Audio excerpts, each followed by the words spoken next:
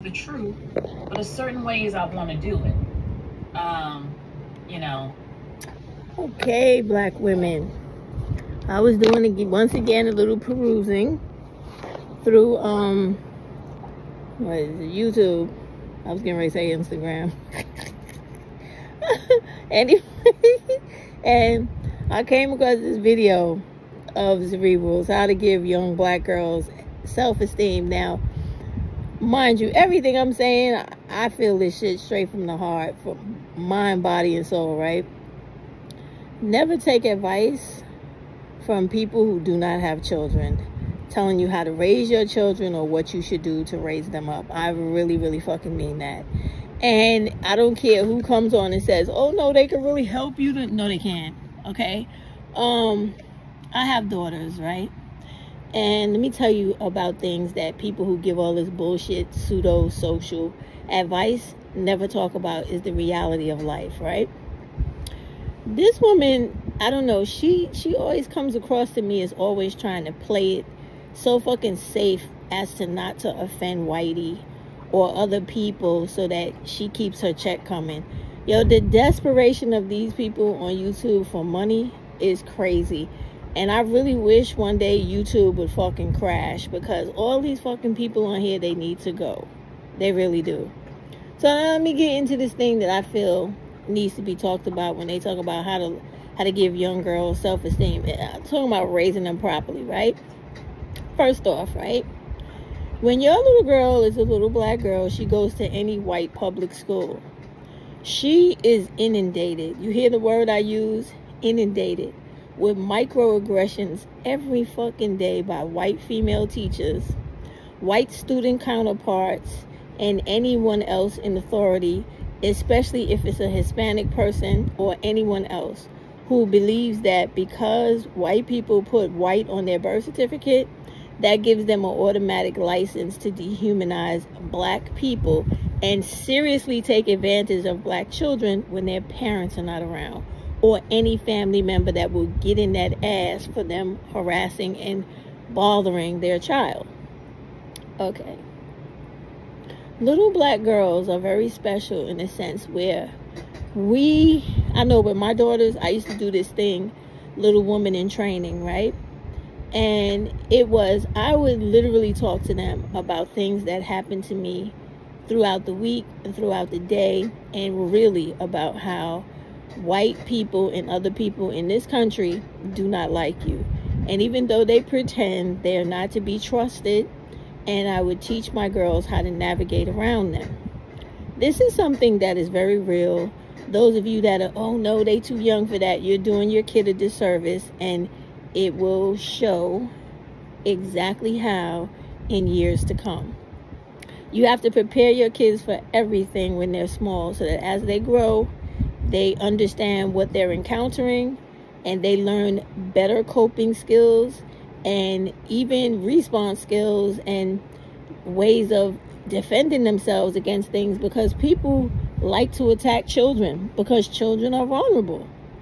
So school is very important, and I keep thinking about that because I keep thinking about how, you know how when you have girl children, it seems to always be a thing where one girl, I know I have more than one daughter, so it was like my other daughters have way more hair than my one daughter, right? So the daughter with the shortest hair, and when I say that, it wasn't short, like shoulder length, and the other girls were like almost mid-back and stuff like that, right? So when I would braid their hair, because since they're very light in skin tone, I would always braid their hair to make their blackness seriously identifiable. Because you have to understand, right? I'm a black woman that comes from several other father men who had the black women in my family, right? And then I had children with two different men from two different islands who were half Indian and half black, whatever the hell, Jamaicans are made of, and whatever the hell Guyanese men are made of. But so my children don't look like, they look black, but they don't have what people would consider like the typical, I guess, phenotype of black people, because their skin is very light, their hair is very curly, is inclined to go straight, that type of shit, you know, that ignorant shit people say, good hair, right? So I went out of my way to always make my girls especially as black accented as possible, because I didn't like shit that really happened in their life. Like, teachers would treat them differently from other little black girls that didn't have as light skin, as curly, or as straight hair. And they often, and this is real shit, right, they often used to try to discourage my girls from playing with the very, very, very black looking little girls, because my daughters are black, so their cousins look like that, their friends in their neighborhood look like that, so they didn't have no problem being friends with little girls who look like me, darker and more you know, broader features, because that is what they were accustomed to. That is who they are, right? But that's another thing people always try to downplay when it comes to white people. White people are always fucking with children when it comes to color, texturism, hair, mannerisms, all that type of silly shit. They do that constantly with children. Like, even right now, I got 2 granddaughters where their dad is Turkish, right? So again, in addition to having their mom, who is all mixed and stuff like that, who's my daughter, from black and Asian people, right? Because Indians are Asian. They have and Turkish people are what are considered Eurasian, because they derive from the Ottoman Empire and the Sikhs from like Persia and stuff like that way back in the day. So they're more Asian than white, and way more Asian than Arab, even though a lot of them like to claim that shit. So anyway, they're light, their hair is that weird shit, and their features are funny. Like, their skin may be light and their hair may be straight and curly, but their face looks like a black person, a typical, on how you people say, unambiguous black person. It's in their face. The same way when those white men used to rape African women, those children would come out with light skin and wavy or silkier hair than normal, but in their face, straight up Negroid. Same thing with my grandchildren, right? So when they go to school, same thing like that used to happen with my girls. There's so many instances where not children, but grown-ass people who are white try to convince your children of their ethnic and racial identity. Like, I've had so many conversations with my grandchildren about why it is they're black, and that biracial shit is something that they should not be trying to attach themselves to. And that is the way we raise our family, because y'all can do what you want, think what you want, be influenced by media and all those terminologies and categories and shit y'all want to believe in, but I don't get down like that. Like I just told you, I just sat here and told you, I come from a line of women from slavery to present where the majority of the women do not have black fathers.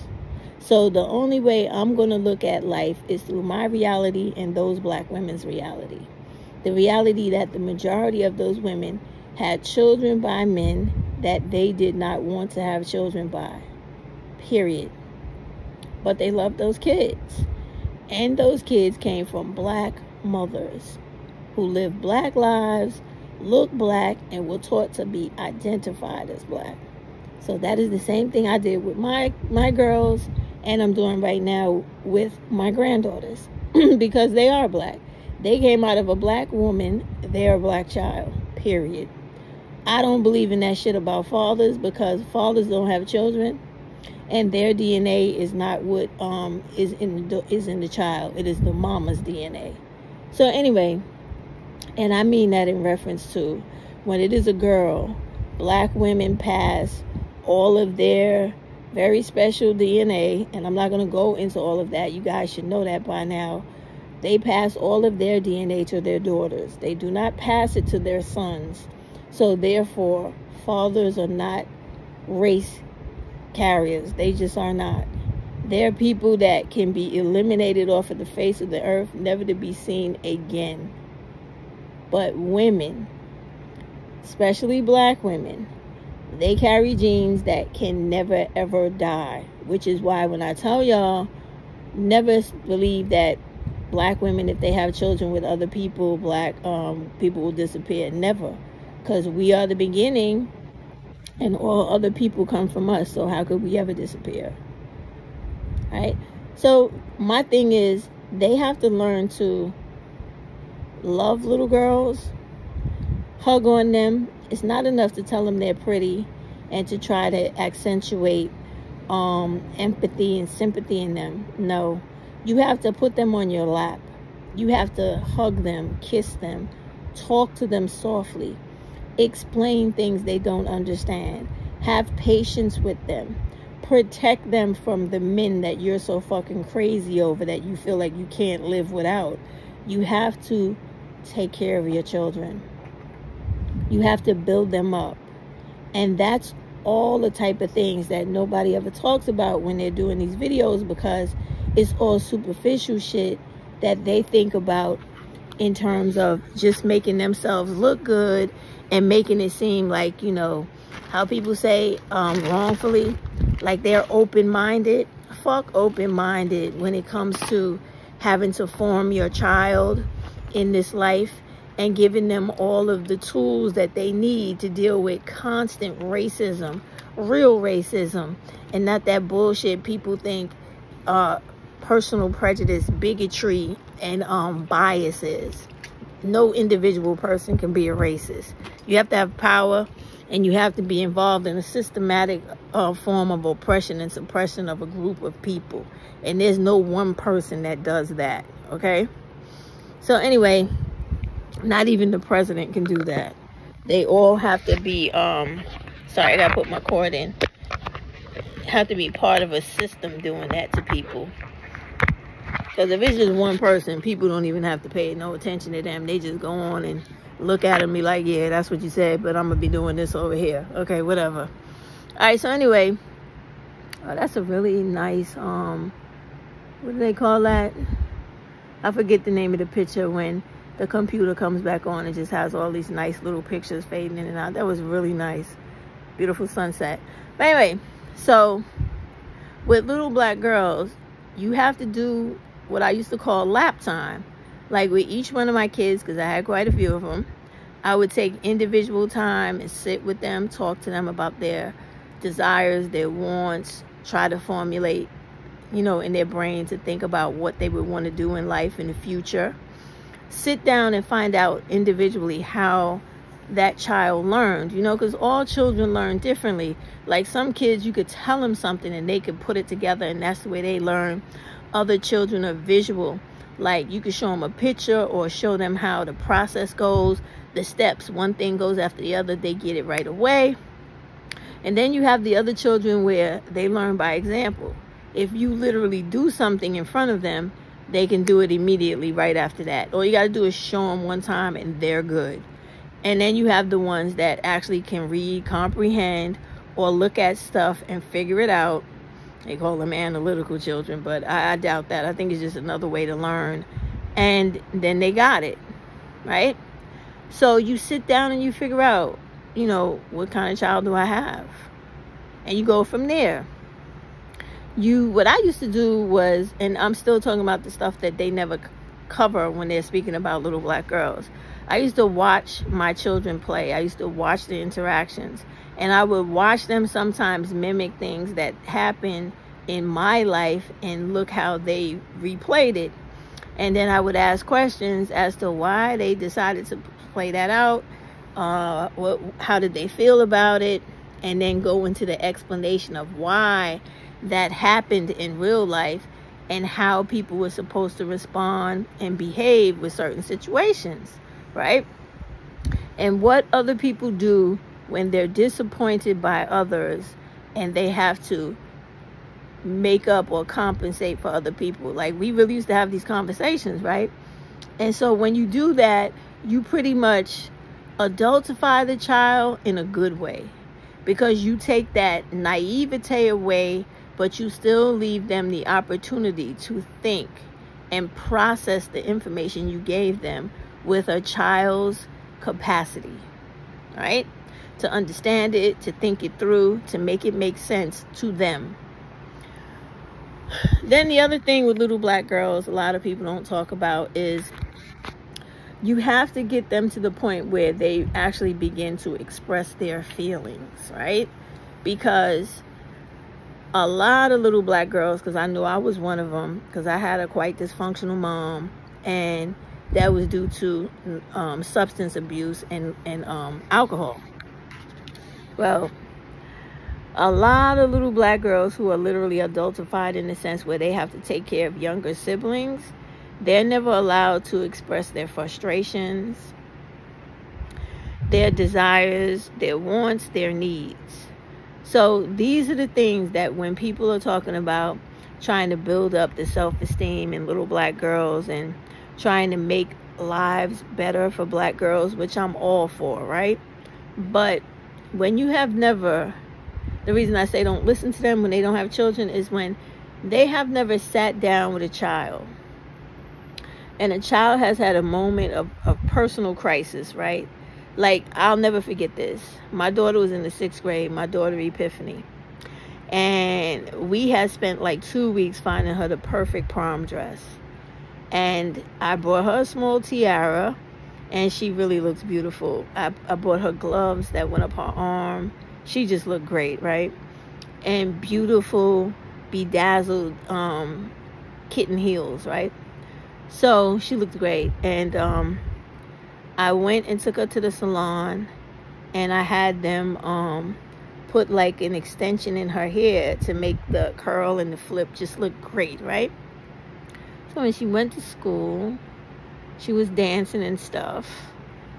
Some of the other girls, the white and Hispanic girls, they're making fun of her, teasing her about, oh, she's wearing a wig all the time, to try to embarrass her because she looked very nice. The one thing about certain other little girls, depending on the friendship they have with little black girls, is that they remember how the black girl always had their back and was there for support and comfort during times where they were being bullied, harassed, or beaten by other kids in school, right? So I'll never forget. She had a little Asian friend. I think it was a little Korean girl, right?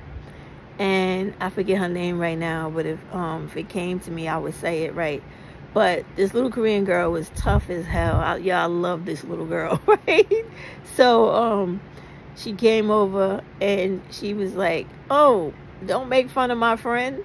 You just making fun of my friend because she looks like a real princess. And you guys look like somebody didn't care enough to go buy you decent clothes. Yo, when I heard the story, I thought I would hit the floor dying laughing because this little girl was literally doing the dozens with all of them that were attacking my Epiphany, right?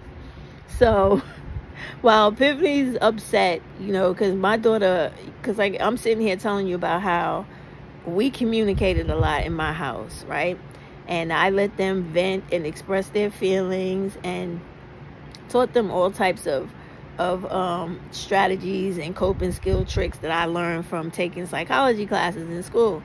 So, you know, my kids, I felt, were very aware of themselves and very sensitive. And I didn't have a problem with them being sensitive because being sensitive allowed them not only to express themselves, but to also understand the nastiness and the limits that they themselves would set for another person to do to them. So she got upset. She cried a little. She told me the story. She said, but then after she saw her friend, I wish I could remember that little girl's name, saw her friend going to bat for her, she said it gave her such confidence that she came back and she just started helping her friend tear them up with the you know, back and forth with the dozens. She said until one of the teachers had to come over and say, oh, okay, let's stop this. And I had said, yeah, but where was this teacher when they were doing it to you, right? And so she said, oh, they were in the corner drinking punch. I said, yeah, drinking punch. What was in that punch?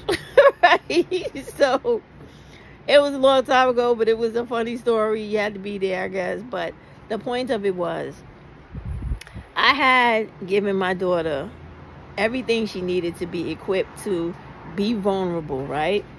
To even be insulted, hurt, and ashamed, and for her to be able to process what had happened, find the courage within herself to defend herself, and to actually conquer the situation, right? So she was explaining to me how even though her feelings were hurt and her friend was defending her and etc., she was thinking about the fact that they were talking about her in such a way to make her feel bad about how she looked, and she eventually had came to the conclusion that the reason they were doing that to her was because they were jealous, envious, and that she had to look really, really nice for them to go so hard with trying to make her feel bad. And that is a real thing, y'all. It's a German term, I can't think of it right now, where it literally means that a person gets pleasure from hurting another person verbally and watching the person literally shrink in a shame and guilt and hurt in front of them. I forget what it's called. I forget right now, but it's a real term. It's a psychological term for people because they got that from the Nazis and the evil shit they used to do to all the people, including the Jewish people that they had put in concentration camps. Because that's another thing, guys. In this world, you got to learn the truth about everything. All people were in those places as well. If you actually do the real history and look into it in the research, you'll find out that Germany had been a place for hundreds of years where Africans did very well for themselves in small provinces in Germany and other places in Europe. You got to remember that long time ago there was like the European Renaissance, where it was a whole bunch of artists, a whole bunch of inventors and etc. that were African and African American. Can I say African American? African, and then whatever it is they derive from being African and mingling and mixing with all the other people from parts of Europe and other places. And I'm talking about 1400s, 1500s, wait, like Christopher Columbus time, before, there, and after. So and there's quite a few emperors that were actually African that ruled in Europe, like what's his name, Lucius, I forget, was it Emperor Lucius or King Lucius? You guys can look him up. But he ruled in Europe for a long time. It was a black man. His name was Lucius. So, but anyway, and there was several black queens that married. You know how the monarchs used to do that shit, marry each other simply to keep money in the family and to build alliances between different countries and etc. So, but anyway, little girls, they need people. Naya, go sit down, because you dripping on me after drinking water. Get out of here. Little girls need constant, and when I tell you constant, they need constant reassurance. They need constant guidance on their character, their integrity. Go lay down. Their integrity, their self-esteem, how they're supposed to guide themselves when you're not there. You literally have to give them examples of situations where if people try to solicit them to do things, what they should do, what they should not do, who they should contact right away for assistance, and also just for general knowledge of the situation, so that if the adult has to take corrective action, whether it be legal or physical or whatever the case may be, they know what is actually going on, and they can determine if the situation is going to escalate or it can be de-escalated or eliminated altogether. You have to teach your little girls that stuff. So, in addition to all that, right, you have also the part when they're little girls, they go through this period where they feel like their mom kind of like belongs to them. So I know, like with my daughter Epiphany, that same daughter, after I got divorced from her dad, which was the first divorce I got, she kind of felt like she didn't want any other guy to come and take the place of her dad with me, and also take away attention from her because he was there. And literally she told me this. And this is kind of like the level of communication, the level of comfort and security in a mother-child or mother-daughter relationship you want to have with your daughter. You really want to encourage your daughter to feel like she can talk to you about anything, even if the problem that she wants to talk to you about is you, or if you are the person that has hurt her feelings or whatever. That's my suggestion to you, especially if you want to have a functional daughter when she's grown, where she doesn't run around feeling like she needs a male to validate her, or feeling like she needs to worry about the opinion of these black males trying to make her feel like she's ugly or she's not good enough because they have identity crisis. So it's a lot with little black girls, and the fact that too many people on here are always giving ridiculous advice and they don't talk about the things little girls actually go through is a problem. Because little black girls, because I can remember when my daughter was on the track team, right? Now, little black girls, for whatever reason, I don't know why that is, but their bodies seem, well, we all know their bodies are more muscular than other little girls, because as black people, we're more muscle than a lot of everybody else. Most other people are more fatty in connection to us, right? So, and I'm talking about BMI, you know. So, anyway, I remember when she used to run track, and, you know, when you run track, you work out a lot. You work out, you lift weights, you eat all the time, you run, so you get really big. Like, well, she didn't get really big, but she get big. Like, her thighs would get, you know how black girls are, their legs would get bigger than normal. It also makes your buttocks big. She just got more defined and thicker, right? So I remember, like, at different track meets, I literally would have to, like, fucking be ready to hurt grown men or cuss them out, or actually, like, if their father was there, like, look at this motherfucker over here, and, like, literally send my husband over there to, like, threaten the fucking bejesus out of this piece of shit, right? So this is a real part of little black girls' lives. There are 30 and 40-year-old motherfuckers that actually drive up to high schools and pick up little black girls as young as 16 and 15 years old, fucking out little girls, impregnating them, and treating them like they're grown women when they are fucking children. These are also things that people have to talk about when they're talking about raising little black girls. It's not always, you know, thinking about the 1 to 12 years or 1 to 10, because that's when she's little and you could pick her up and you could yell at her and she'll probably cry. But you have to think about all of it. You got to think about how everything she's exposed to, from the time she's crawling and being carried in your arms to the time that she starts getting body pains, growth pains, because she might be getting ready to go through puberty. We have to think about all the things that affect how she feels, most importantly, because self-esteem really has a lot to do with how you feel about yourself and how others make you feel your worth or your value is in your immediate circle.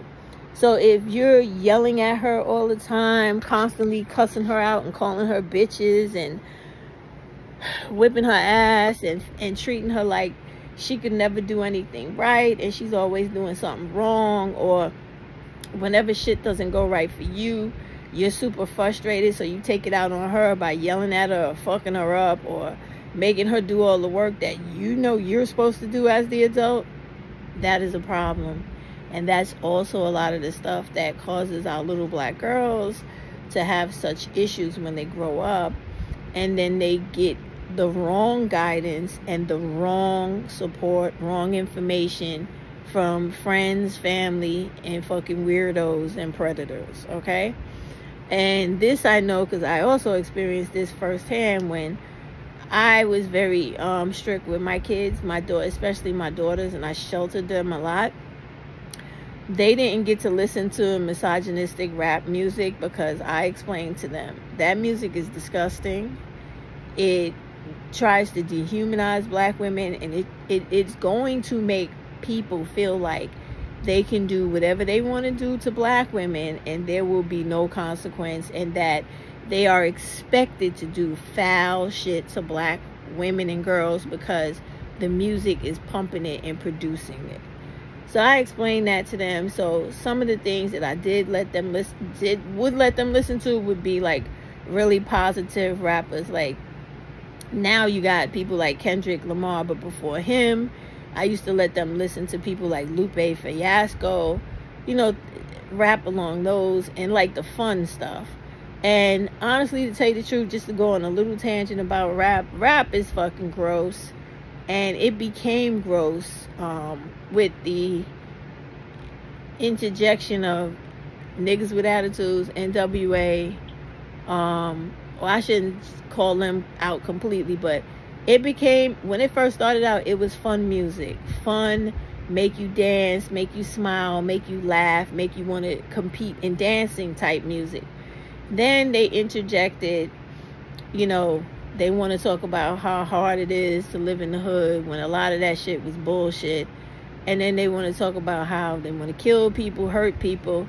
And then came the part where they just fucked up rap altogether with trying to dehumanize black women. And I don't give a fuck what anybody says because it ain't about women in general. When you look at any of those videos from back in the day, starting from them dumbass fucking bitches, Salt and Pepper, everything was about sexualizing black women. You can look at those videos all day. You'll see the trend. When the videos first started, it was all dark-skinned women, brown-skinned women. Then it went to all light-skinned women, all this ambiguous looking shit. And now it is today.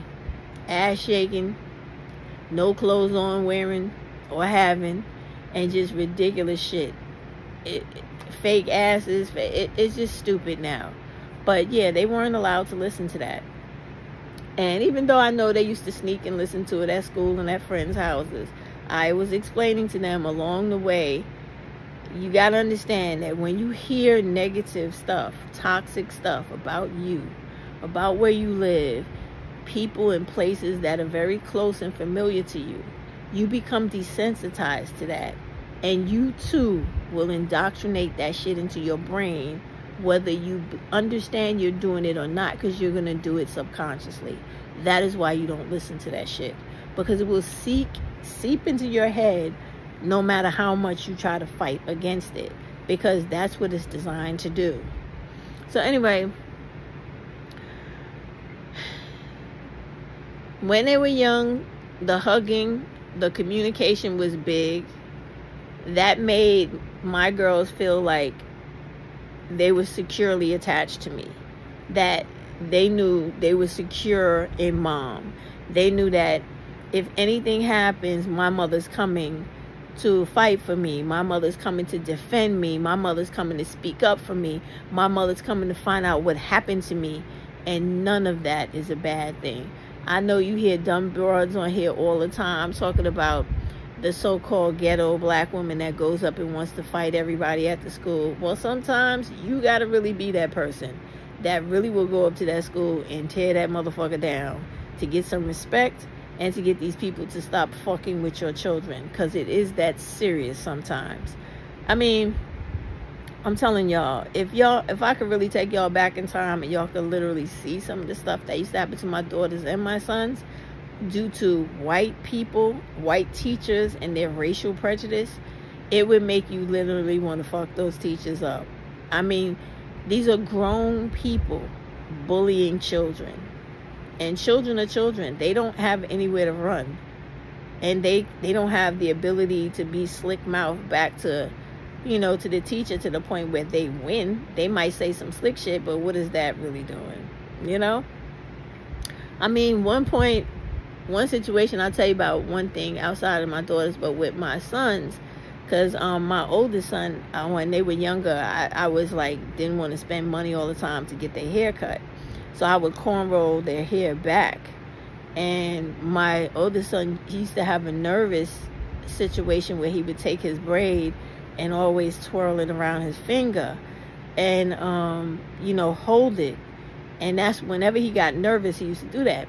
Because I remember when me and his father used to be yelling and shit in the house and screaming and shit at each other, he would sit down on the couch and be rolling and just staring and like, you know, because black men are always causing fucking trauma and drama in the fucking household till you kick their fucking ass out.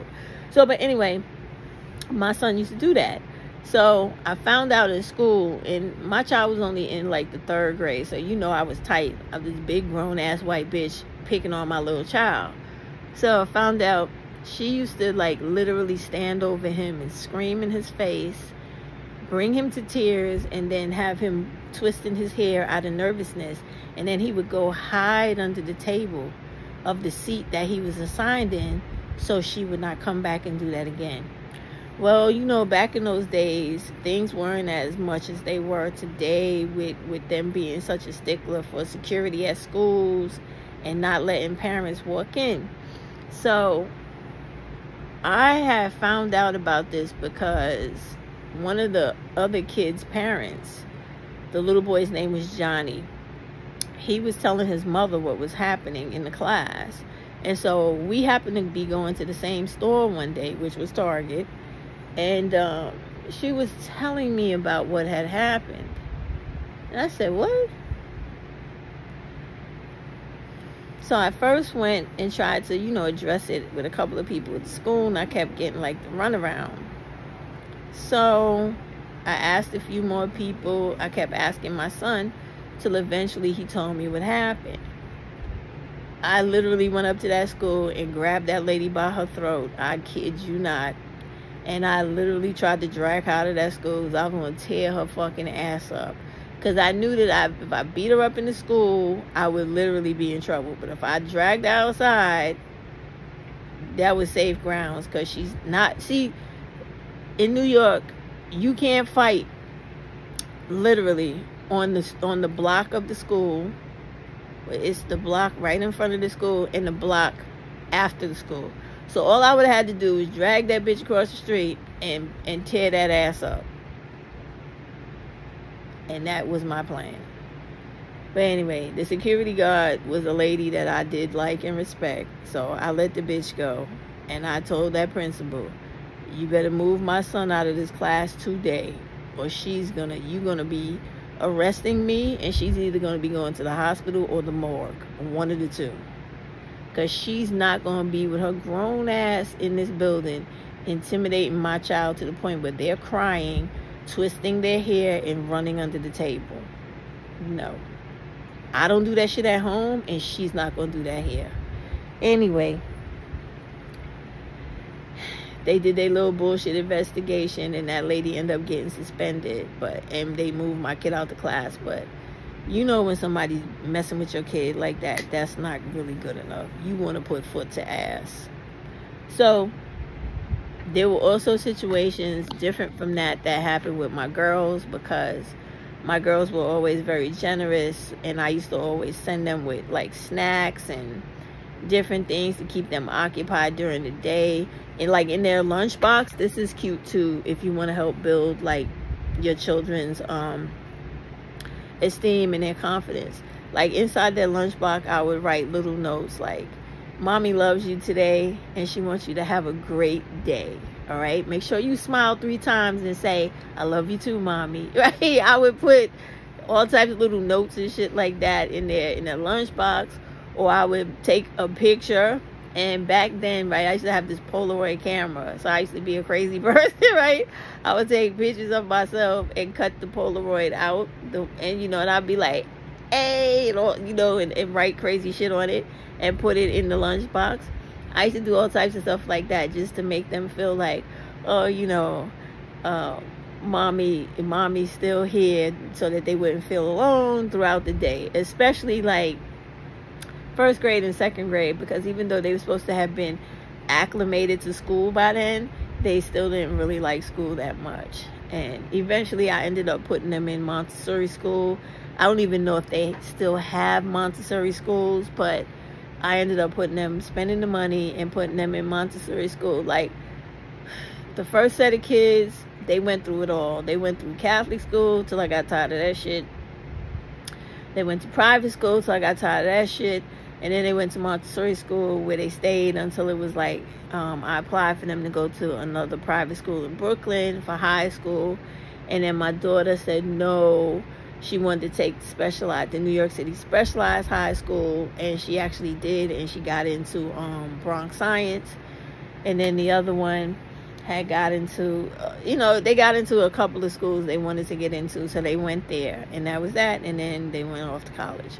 But all those small time years from being a toddler to, like, I would say a pubescent, which is right before being a teenager, I spent many days like always being hands-on with my girls, like teaching them how to braid, using each other as an example, teaching them how to cook, always like literally having them close to my hip. And, like always hugging on them, always kissing on them, talking to them, having them go places with me. Like, I even used to take them to the nail salon back in the days before we had all this fancy stuff today, and just get them a basic manicure and pedicure.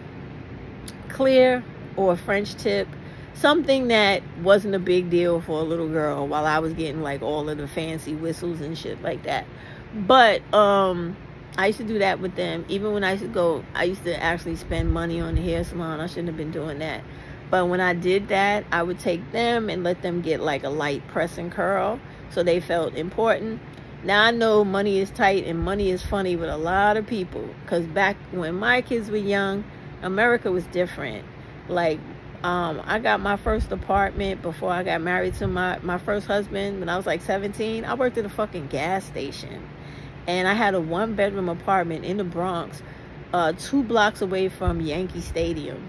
Times have definitely changed. I think I was only making like $4 an hour or something like that.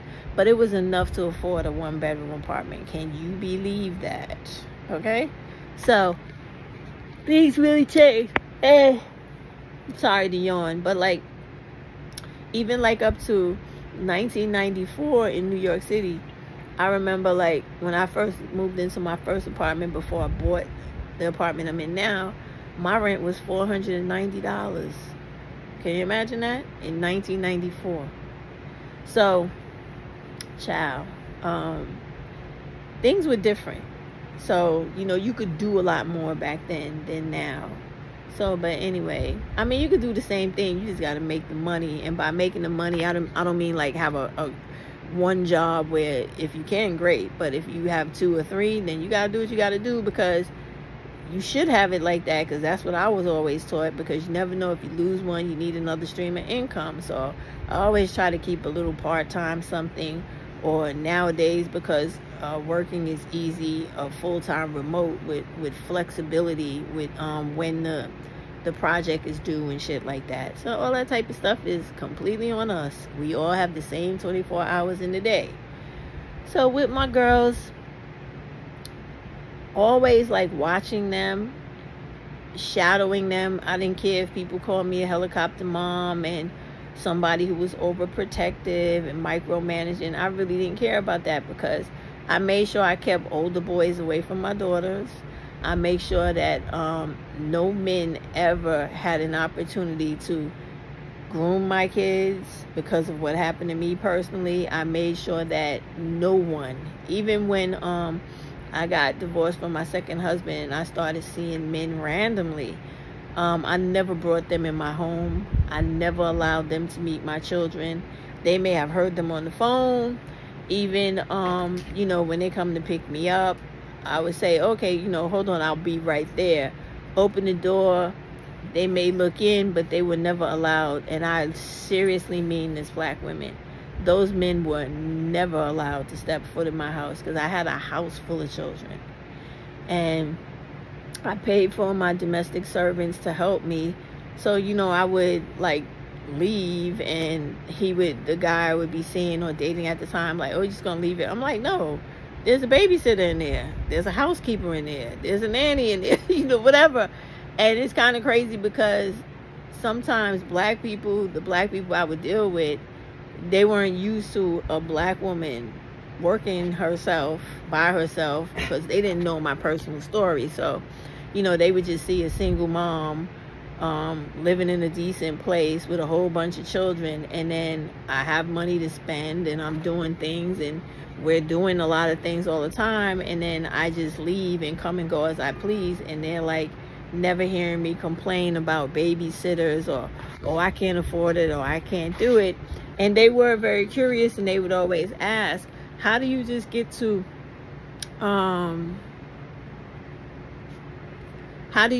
just walk in and out like that? And I was like, oh, because I have people I paid to assist me with that.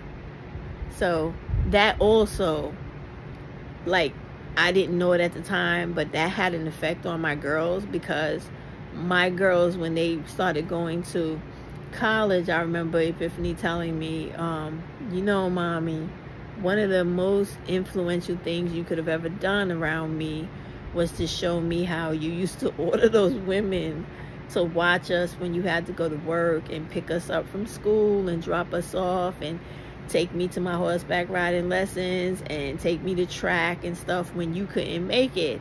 And I was like, really, why? She said, because, she said, even though you literally weren't doing it the way you used to when dad was there, she's like, it still made me understand that you cared enough about me that you provided me with a substitute that actually did the very things that you would have done.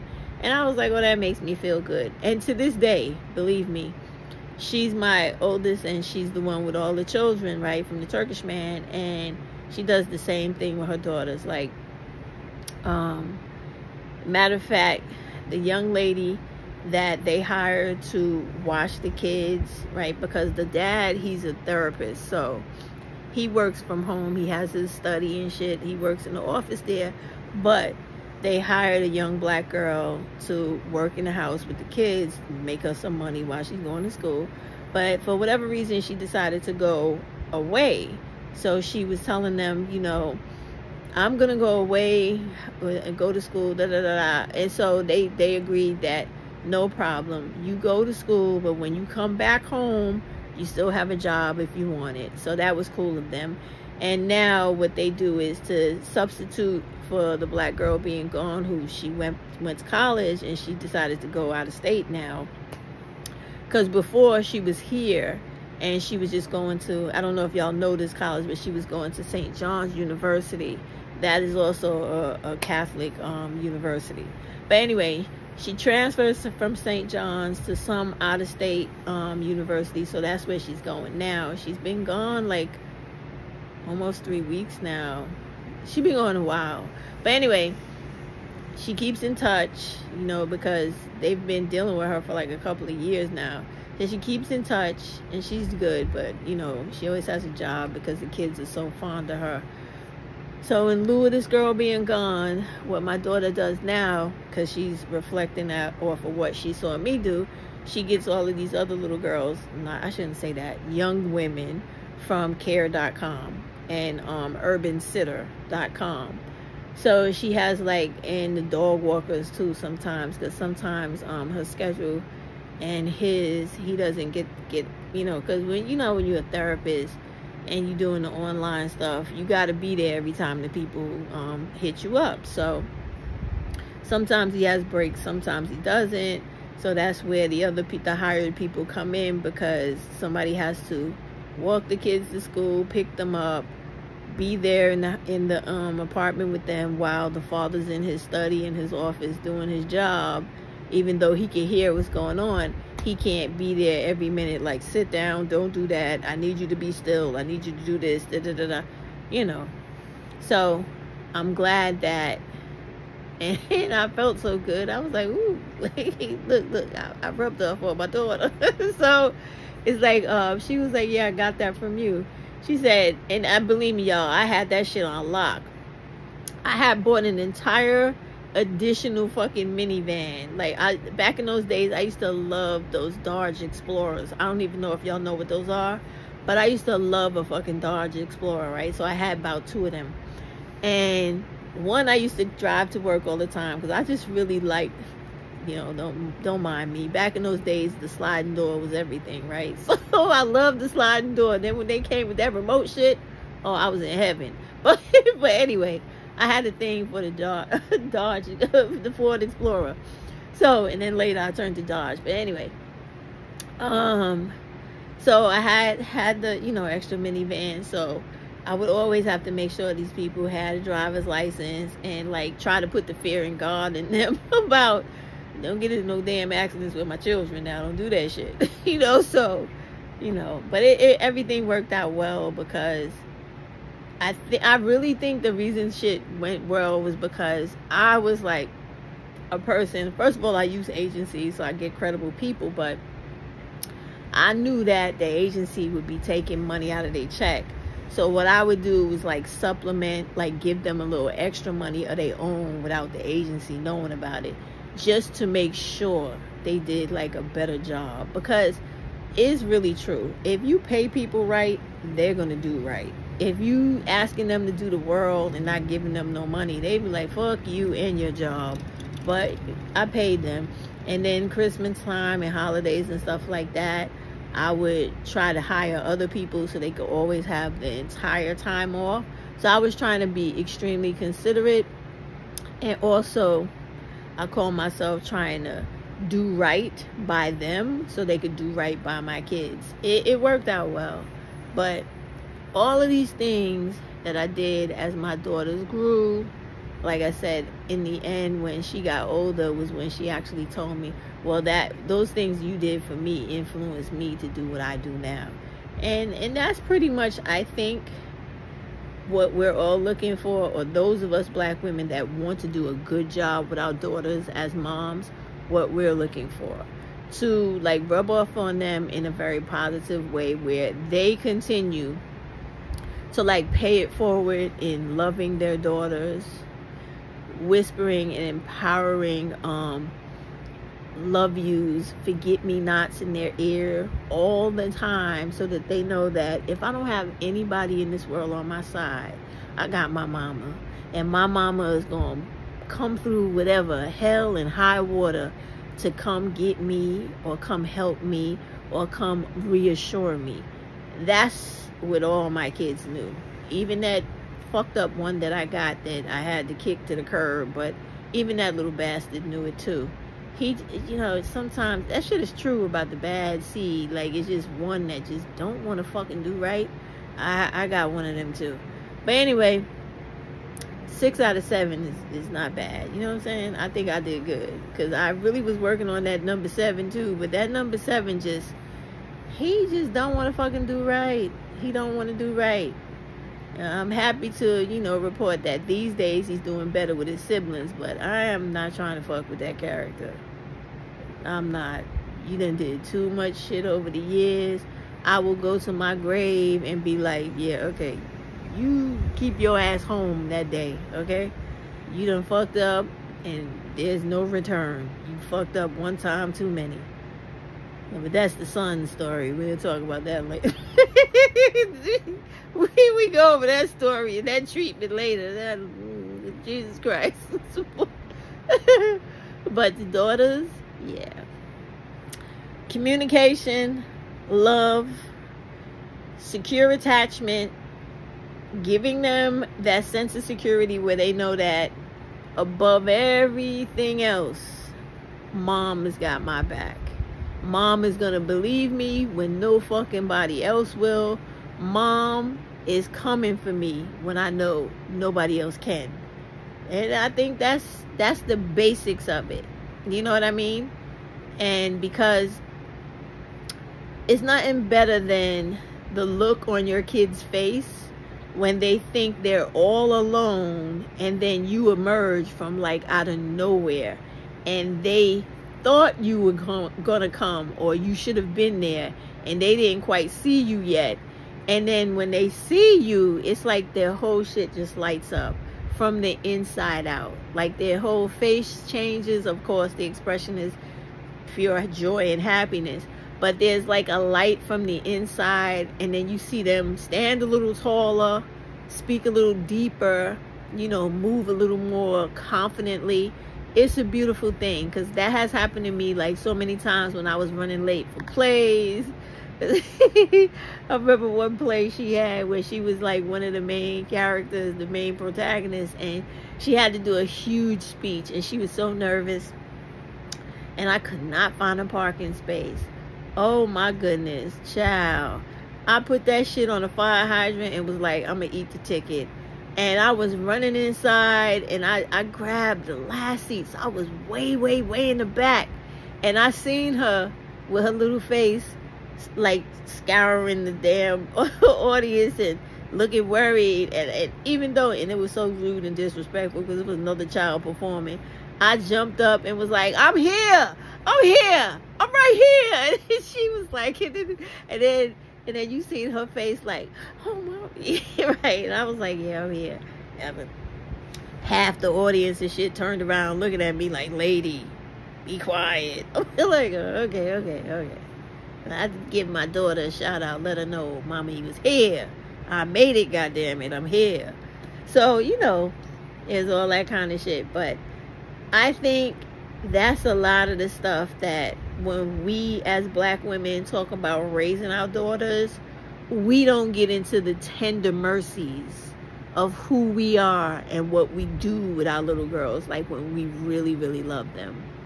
And we're not just pulling them up instead of raising them up and making it seem like they're a fucking nuisance and a bother because we chose to be parents and now they are a lot of fucking responsibility.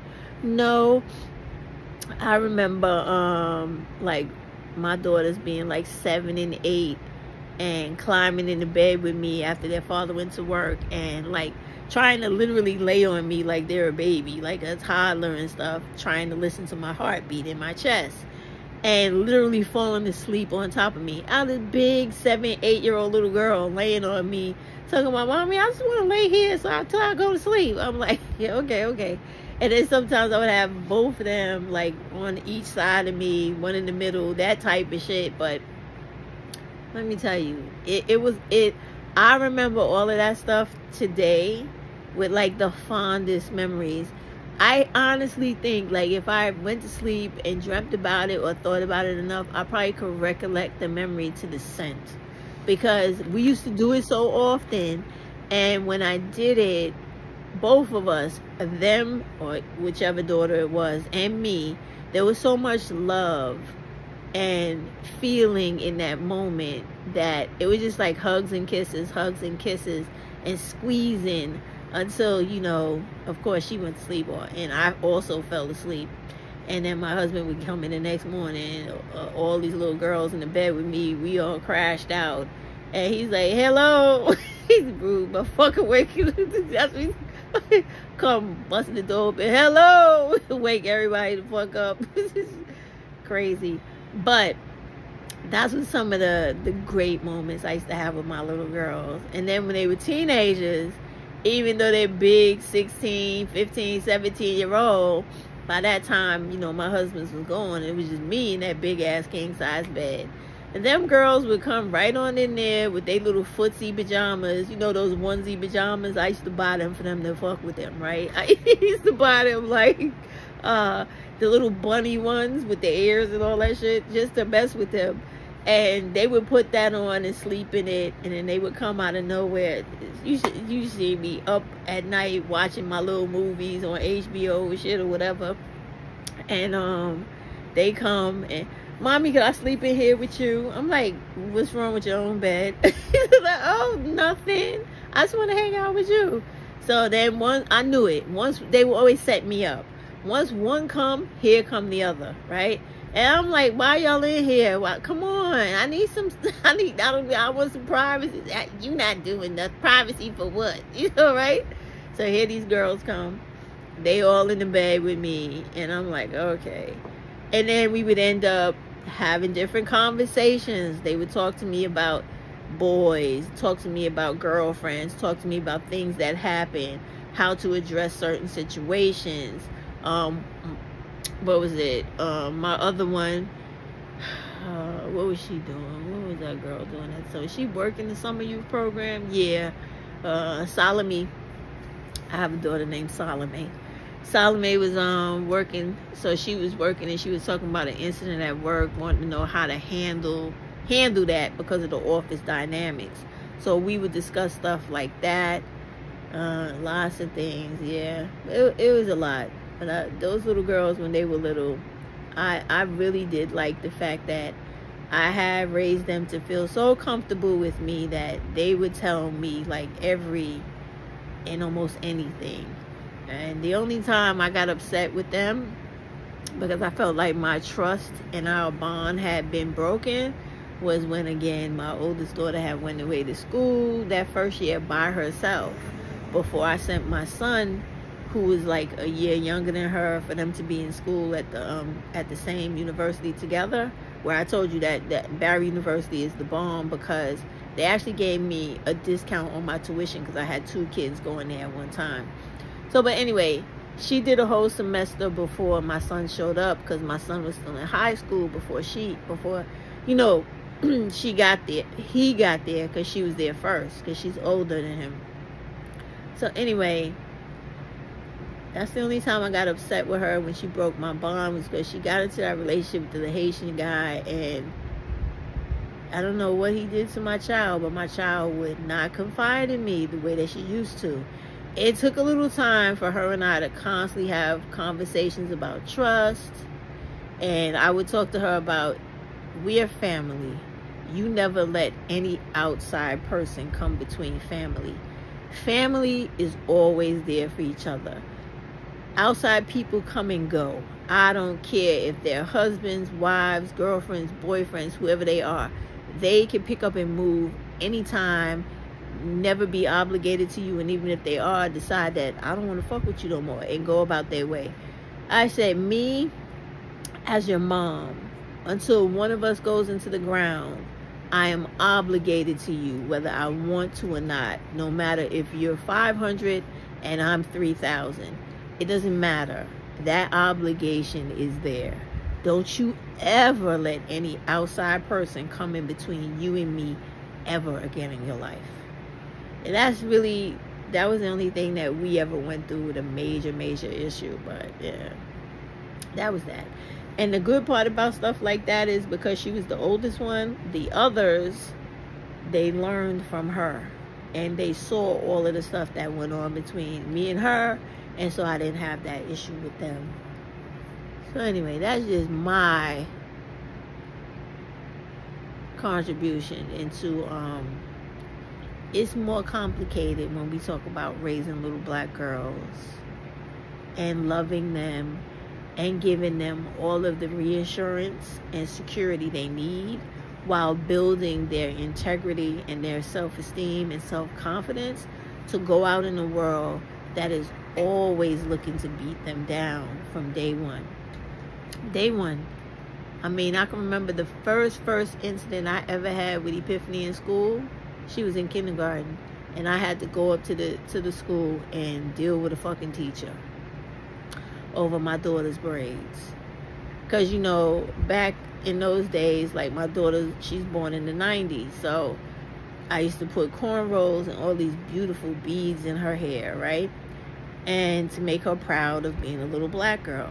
So the other girls, the teacher claimed that the beads were a distraction. I said, well, they just gonna have to be a fucking distraction, because that is who she is, that is part of her culture, and you or nobody else is going to make her feel minimized or small for representing her culture. It's not gonna fucking happen, period. So that was one of the first things, and she was, like I said, in kindergarten, y'all. So yeah, it's a lot to raise little black girls, more than just superficial shit they was talking about on that video about trying to make them nice and sweet and I guess sugar and spice and everything nice that little girls are supposedly made of. But when you're a real mom, Nia, would you get the fuck out of here? Sorry, y'all. When you're a real mom, just give me a minute, Nia. I'll be finished. Come on, go lay down and you can harass me in a minute. So Nia's feeling like that too now. She wants some love and attention. She's crazy. So, oh, what was I saying? I got off track because of Nia's crazy ass. Yeah, so little girls are way more little black girls come with a lot of complications in raising them. Not in who they are, but because of life and respectability politics, slavery, legacy of it, and how people feel like they have a right to abuse, manipulate, and do whatever they want to your children because in this country they were allowed to do it for hundreds of years. It's very difficult for people to stop abusing people that they have abused forever. So like I said, that's my take and that's my contribution to saying that when we talk about and we really want to discuss raising little black girls, we have to come from a very, very multiplicated or multifaceted point of view where we look at everything that affects little black girls and black women, because those little girls are looking at their black mamas who are black women who are walking this road before they walk it, or who the mamas who are actually making the road that they'll walk later on, because they look at you and that saying is true. Children learn what they live. So if you live in foul, they're going to learn to be foul. If you're living in a way where you're trying to deal with life and categorize it or compartmentalize it the way it should be so that they don't encounter all this stress in their lives, they learn how to deal with problems properly, they don't go out of their way to start feeling like if things are not chaotic, they're not comfortable. You don't want children like that. Which is why black women, I mean, you can think about it however you want, but I'm so serious when I tell you, as a woman that has gone through all this shit that you may go through to avoid it, if you could keep black males out of your lives, out of your children's lives, and out of your home, you will be so much better for it, especially this day and time. None of these guys are equipped to handle women, relationships, children, family. They do not know how to be responsible. They do not know how to be men. So you incorporating them into your life, even though you may have been convinced and forced your whole life by your family to feel like you're supposed to need them, want them, and take care of them, do yourself a favor, don't do it. Center yourself, leave them to their own devices, and really love your daughters. Really see your baby every day and tell her how beautiful she is and how and why you love her so much. Give her a big damn kiss, hug her, and let her know feelings and expression and love for each other is expected. That's normalcy. That's not weakness. That's fucking greatness. Alright, with that, I'm out. I'm about to go to sleep and play with Nia for a minute so she can feel love too. Peace out, y'all. I'll see y'all soon. I actually like this. We might do this again. I didn't forget the education video. I'm coming with it.